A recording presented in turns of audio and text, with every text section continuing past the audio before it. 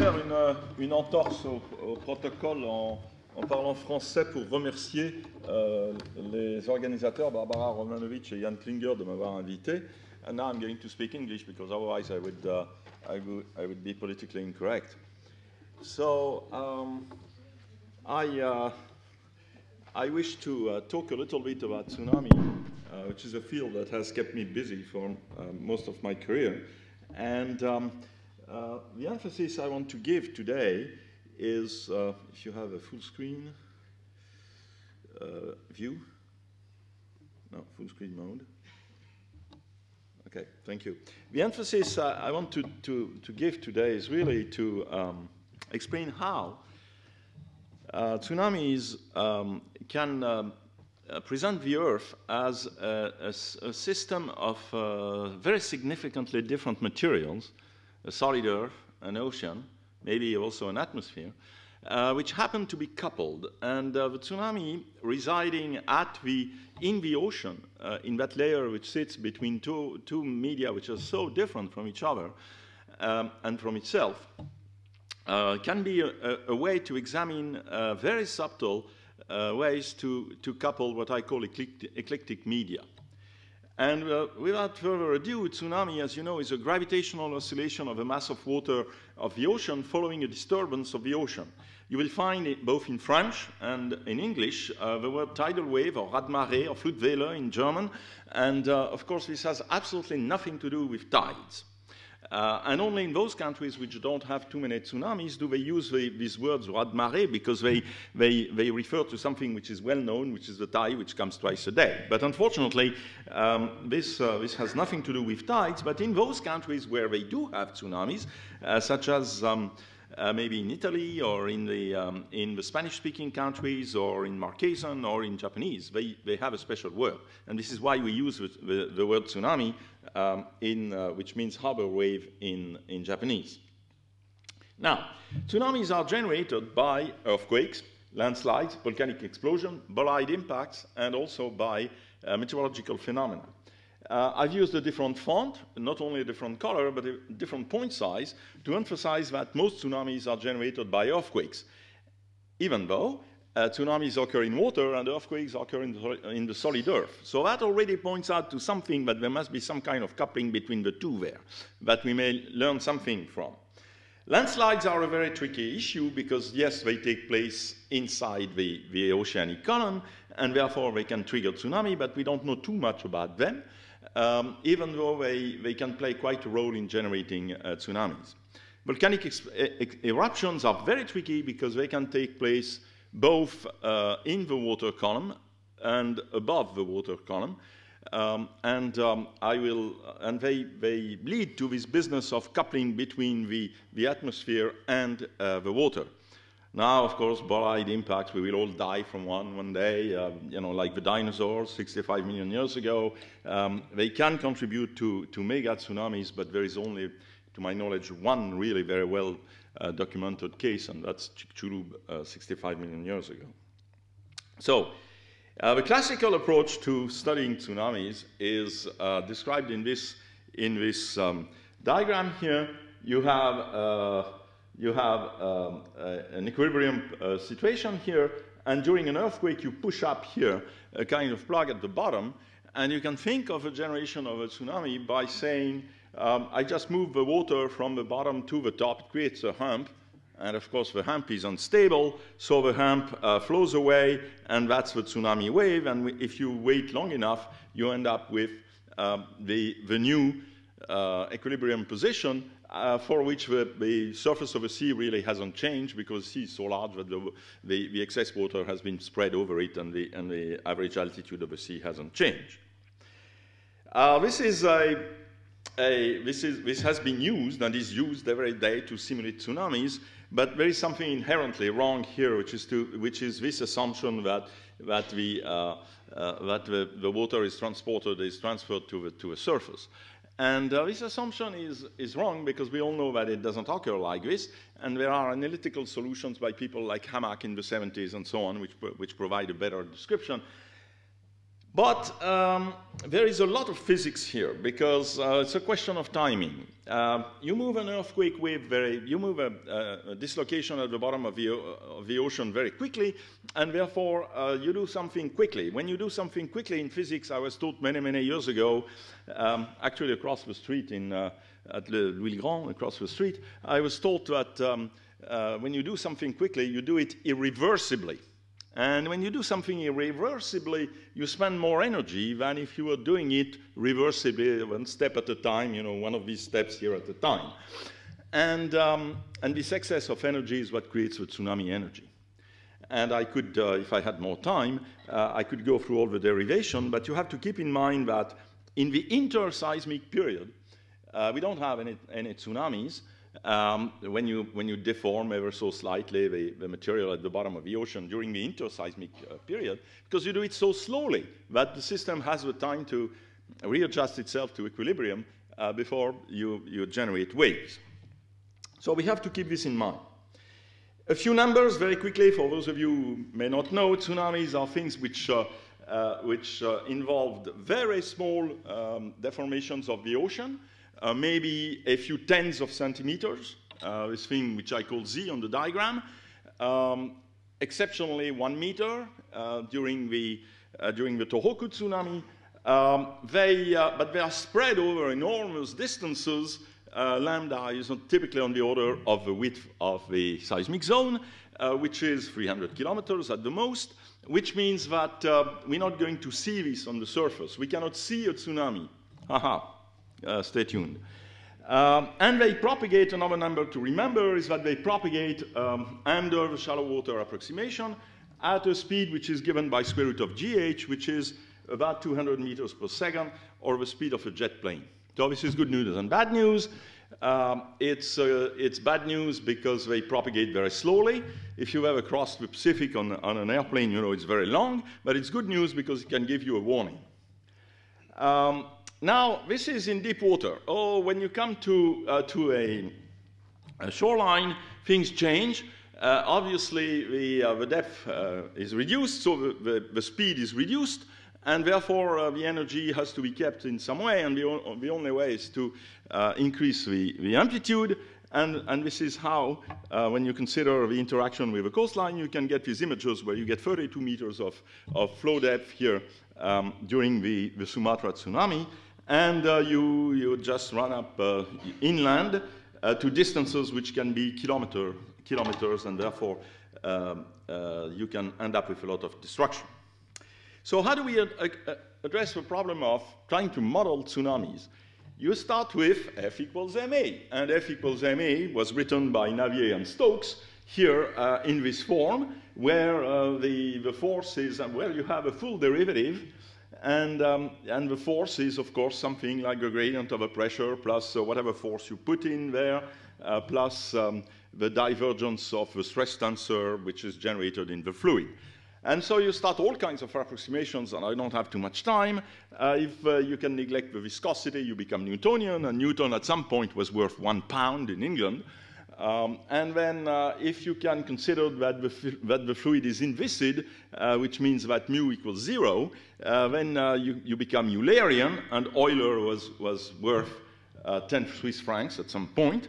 A very important thing is that since you need a full derivative in fluid mechanics, and that's the big difference between fluid mechanics and solid mechanics, if you need a full derivative, you introduce nonlinearity, because you have this thing which is capital du dt is partial du dt plus u gradient u, and that's a nonlinear term, and that's a bit of a problem computationally. And then you can go into the shallow water approximation, where you replace this with only a variable, which is the amplitude at the surface, and an average velocity, horizontal velocity in the layer, which happens to be a bad constant. So you get to these equations which are reasonably simple, and then you put some kind of boundary conditions, and you end up with, in the shallow water approximation, with this well-known equation, which is that you have a velocity which is square root of gh, which is undispersed. So everything travels at the same time, which is, of course, only an approximation.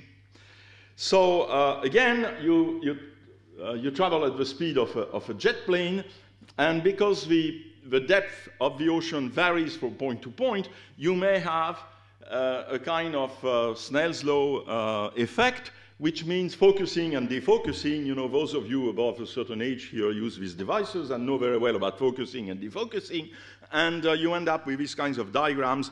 This one we published about 30 years ago with Mark Woods.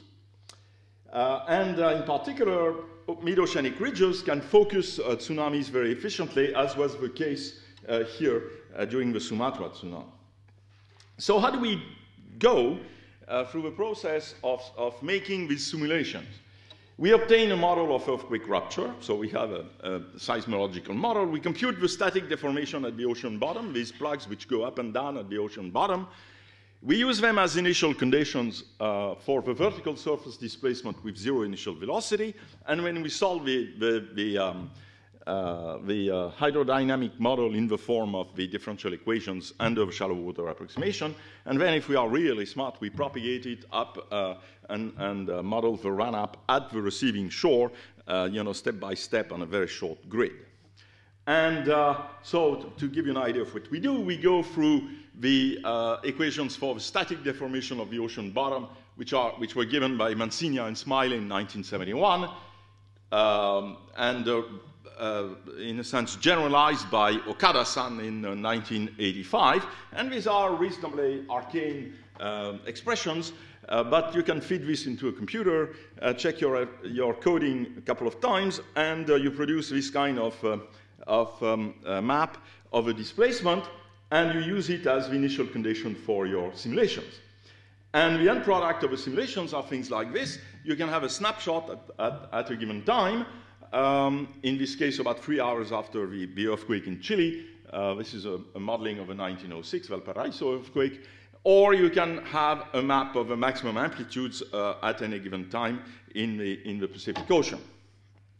Now this is done and routinely, I must say. However, we go back to this map and we say, come on, you did two things which are completely incompatible with each other.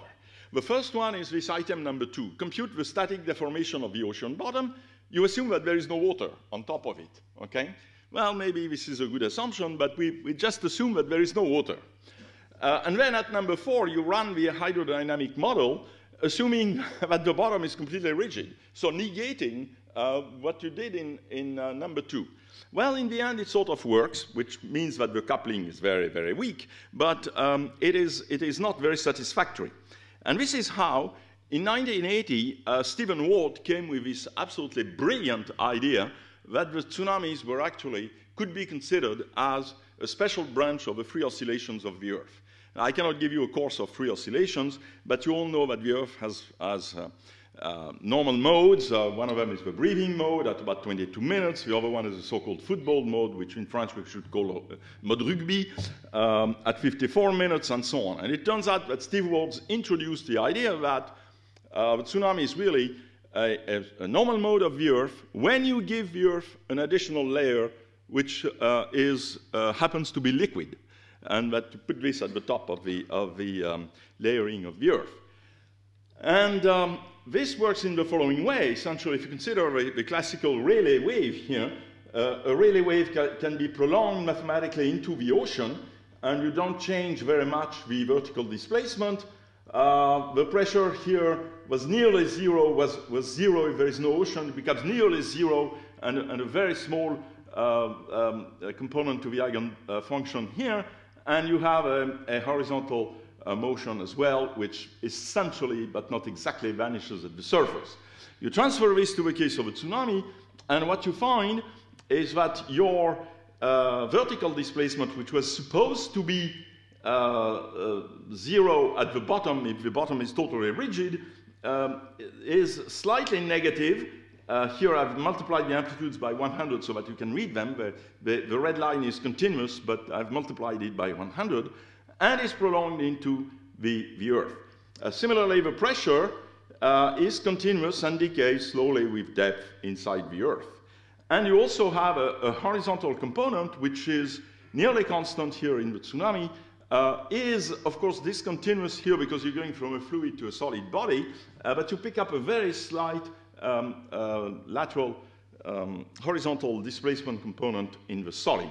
Why is all this important? Because in 1970, Freeman Gilbert produced this extremely seminal paper in which he showed that the excitation of a normal mode of the Earth is proportional to the double scalar product of the moment tensor of the earthquake with the eigenstrain of the mode in question. And then you can sum over all the modes and you get all the synthetic seismograms you want.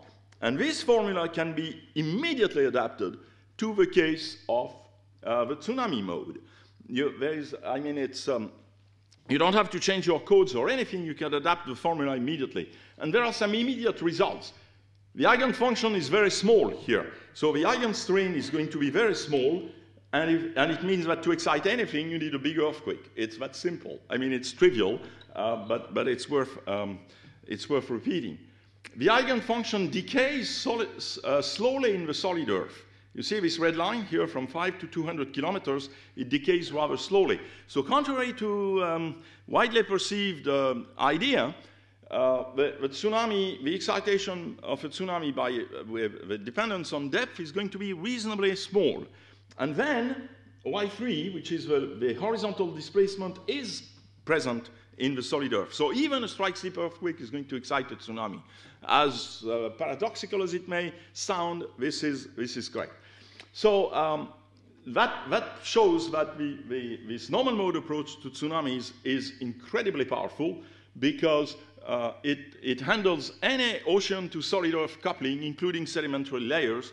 You don't have to assume that there is no water on top when you compute your static displacement. You don't have to assume that when you compute your propagation of a tsunami, you don't have to assume that the bottom is rigid, because it's not. And it works well at higher frequencies outside the shallow water approximation, but the drawback, of course, is that you must assume laterally homogeneous structure. It's very difficult to have a normal mode approach where 1/3 of the Earth is a continent. Okay, and it's a linear theory, so it doesn't allow for very large amplitudes. But you can compute normal mode synthetics, and you have this beautiful dispersion here, and this computation is equivalent to a linear dispersive technique. So now I'm going to say, why do I go through all of this, and how can I address this problem of the coupling of the ocean with the Earth? And this came from Rainer Kind in Germany, who in 2005 noticed that he could see, after some filtering, of course, he could see tsunamis recorded on horizontal seismometers in the Indian Ocean. Tsunamis which were on islands in the Indian Ocean, recorded on horizontal seismometers after filtering. And the same kind of observation was made by Roger Hansen at about the same year. And I jumped on this observation, which I found phenomenal, and I showed that this was actually recorded worldwide, and that the higher frequencies were picked up and could be, as I will show, could be quantified, and that the tsunami could be detected for smaller events. Here is a case, for example, in Hawaii. This is a Sumatra tsunami recorded in Hawaii after it's gone all the way through the Indian Ocean, through the Drake Straits here, and up the Pacific Ocean. And you can see that once you filter it, between 100 and 10,000 seconds, you have a signal. When you see a signal and you're a seismologist, you say, hey, I want to measure it and to quantify it. You can even see it without any filtering on this record in Hope, which is in South Georgia. And in order to quantify it, I use this record at Amsterdam, which is a French island, in the middle of the ocean, which sits on a very, very small island. And the way to address the problem is, how can we quantify this thing? Well, first of all, I'm going to use normal mode theory, if for no other reason, because there is this dispersion, which is so well represented. And then I'm going to make some rather drastic assumptions. I'm going to forget the island. I mean, you have a 5-kilometer island recording a wave which is supposed to have 300 kilometers of wavelength, and you can just shave the island off. and assume that your seismometer is actually sitting on the bottom of the ocean floor and records the horizontal motion of the ocean floor, at least the first approximation. And why can I do this? And even though it sounds outrageous, well, the end justifies the means, right? La fin justifie les moyens. So let's proceed. You can go and read more of Freeman Gilbert's paper, and you will see that a horizontal seismometer doesn't really record only the horizontal acceleration of the Earth, but it also records all kinds of things which have to do with tilt, variation in gravity, all kinds of things like this. Effects which, if you deal with a spherical mode, amount to something like, under the worst possible situation, about 10% of the amplitude. But if you deal with the tsunami waves and you compute all of these things, you find that you can reach an order of magnitude or so. So you've got to be very careful and use all these corrections. But the long story is that, to make a long story short, what we find is that if we focus at 800 seconds, which is about where the amplitude is maximum, we find a moment of 1.710 to the 30th. And you remember that the Sumatra was given as 1.15, 10 to the 30th, 1.2 later on, and so on. And it means that given the kind of approximations we've made, that's not bad at all. So it's acceptable given the extreme nature of the approximation. So actually, for a tsunami, a seismometer sitting on an island functions as an OBS at a significant fraction of the cost, of course. So we generalize this. This is the case of Maule, recorded in Raoul Island, Pitcairn, and where you can really do some interesting thing is that you can study, for example, the station averaged moment that you compute at various periods, and you can push the periods, into the realm of the Earth's normal modes, or even longer, and you find that you pretty much agree with the CMT moment, which means the Maule earthquake had no slowness, and that is an additional check on this property that comes from tsunami theory. So, having said this, I hope I've convinced you that actually the tsunami is prolonged and has part of its eigenfunction, parts of energy propagating in the Earth, right? How about up there? Well, up there we use in all the simulations, we use a free surface boundary condition, with a zero pressure. With a zero density of the air. Well, if we had an air of zero density, we would all be dead as animals, because we couldn't breathe. So there is something there, and this was suggested as early as the 1970s by Dick Peltier, among others. The story is the following: the tsunami the tsunami amplitude here has to be continuous, but of course, the whole phenomenon, the whole wave, if you wish, will decay exponentially with height. Yes, the energy density of the wave will decay exponentially with height, but when you climb a mountain, that the density of the atmosphere decays very fast with height, and you have trouble breathing at 3,000 meters or above. And so it so happens that the actual amplitude of the signal may increase with height when you reach these regions here, which are, something like 70 kilometers and up.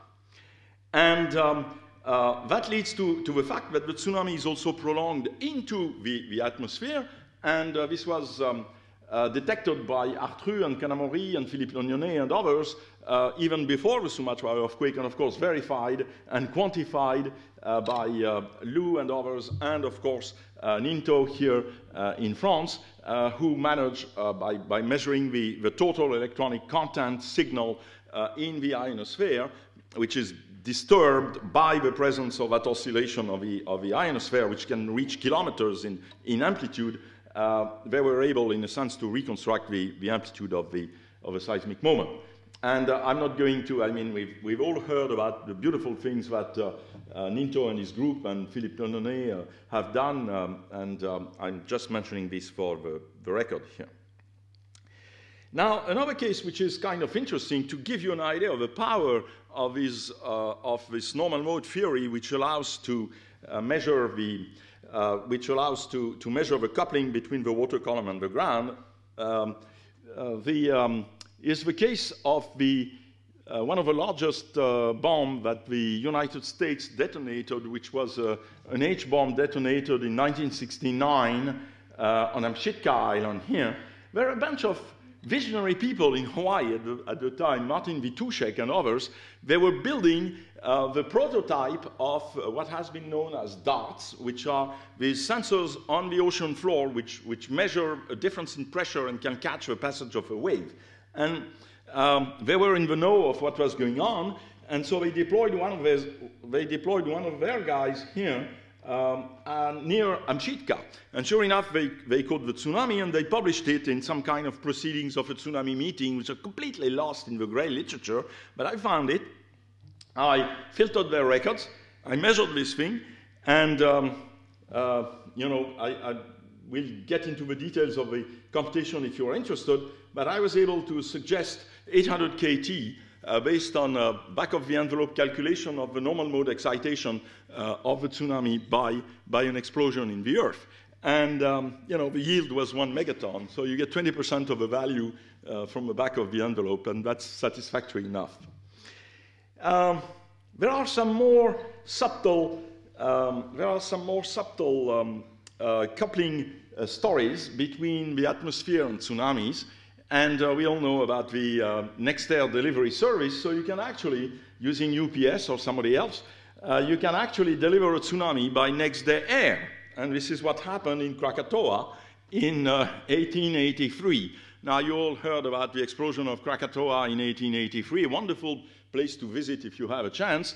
There was a catastrophic tsunami which killed 35,000 people in Batavia, which is now Jakarta. And Satake and one of his students showed that they could model the tsunami in Batavia using the standard approach. However, this tsunami was recorded worldwide, recorded on tidal gauges. They had tidal gauges. They didn't have seismometers in those days, but they had tidal gauges. And this would seem to contradict the dispersive nature of the short wavelengths associated with an explosion like this. You know, the wavelengths are not more than maybe 25, 30 kilometers, and they don't propagate very well. But, of course, press and Hawk Rider showed that the tsunami was really an air wave. It was an ancillary phenomenon to an air wave, which was generated by the explosion in the atmosphere, and which propagated at the speed of sound, which is 340 kilometers per second as opposed to 220. So the tsunami actually arrives early. The tsunami crosses continents, which for a tsunami is a little difficult to interpret. And these guys, which were in the business of measuring various things in the atmosphere at the time, managed to estimate the power of the explosion to 100 and 150 megatons. So, and here are the records which they published. So you can actually deliver a tsunami through the air. That's interesting. Can you see a tsunami? I told you no, because I told you no, because the amplitude is too small and the wavelength is too large. And yet there are some stories of people who sit in lighthouses, you know, lighthouse keeper. That's a job which is on the go now. But there were people who spent 35 years of their life in a lighthouse, and they say, oh, Sam, when we have a tsunami, I can see it before. There's a tsunami shadow. So they were, you know, told that after 35 years up there, you see things and you hear voices and whatnot.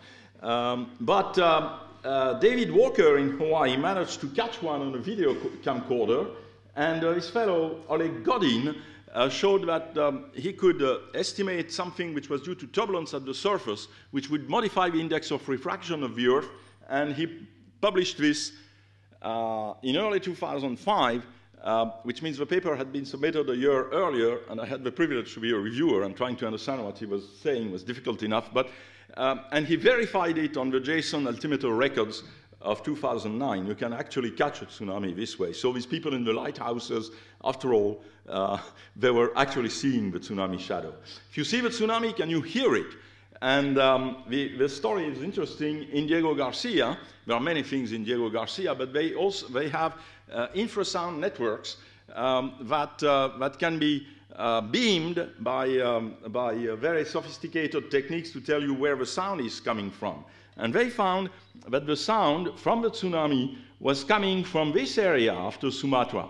That's kind of interesting, because this is the epicentral area, and it wasn't coming from Sumatra and the Andaman, it was coming from Burma, or Myanmar, as it's known now. That's kind of funny, because Burma was a place where the tsunami was very weak, only about 2.9 meters and only about 100 depths or so, as opposed to Thailand. So why? Well, maybe you should remember that a wave has a condition, I mean, it can break at the beach, okay? When the word breakers, people go surfing, the wave breaks at the beach. And when it breaks, it does two things. It doesn't penetrate very far inland. You can stay on the beach and look at the breakers, and then it makes noise. And so maybe if you look at the continental shelf, here you have an enormous continental shelf here in front of Burma, and a much narrower one in Thailand. And so probably the tsunami broke on the continental shelf here, which meant it didn't have energy to propagate to Myanmar, but it backscattered the infrasound all the way to Diego. So after all, yes, you can hear a tsunami. And finally, I want to say a few words that the tsunami can be detected in the geomagnetic field of the Earth. Before Sumatra, there were some theoretical studies, among others by Tyler at the University of Washington, which predicted that when you move a tsunami, you're moving a conductor. Remember, the salt water is a conductor, and so you're moving a conductor in the geomagnetic field of the Earth. So you're creating a current. That current creates a magnetic field, and so you should affect the magnetic field of the Earth. Unfortunately, and he has this formula which predicts, you know, the change in the magnetic field as a function of the amplitude of the tsunami. But unfortunately, during Sumatra, it turns out that the areas with the maximum displacement of the wave were at the magnetic equator, where you cannot observe this signal. Unfortunately, in the case of Chile, this was detected in the case of Chile, and you see here that there is a strong signal recorded at Easter Island at the time of the tsunami. And even though this fellow Manoy said that he couldn't match the amplitude, this is because he was comparing with the amplitude inside the harbor at Easter Island rather than the amplitude on the high seas. And this was later on during Tohoku, there was also a case like this. So as a conclusion, I hope I convinced you that the tsunami is certainly not limited to the ocean column. And if it were limited to the ocean column, we would never generate anything, because the largest source that we've had in the ocean column is Wigwam in 1955, which was a nuclear test by the American Navy inside the water column, 20 KT. And this is a picture of Wigwam. But we have coupling at the surface. At the surface, we have a factor of 1,000 in density. Now, that's a lot. But we are going from a fluid to a fluid. So it's all fluid mechanics, and it should be coupled, especially if you have a big source. And in the atmosphere, we do have big sources. We have Krakatau, which is 150 megatons. And we have the largest nuclear test, which was a Russian test in Novaya Zemlya, which was 57 megatons. But it was far in the Arctic, and the records have disappeared. And you have a second level of coupling, which is at the bottom of the ocean, where you go from something which has essentially zero rigidity to whatever rigidity the Earth has.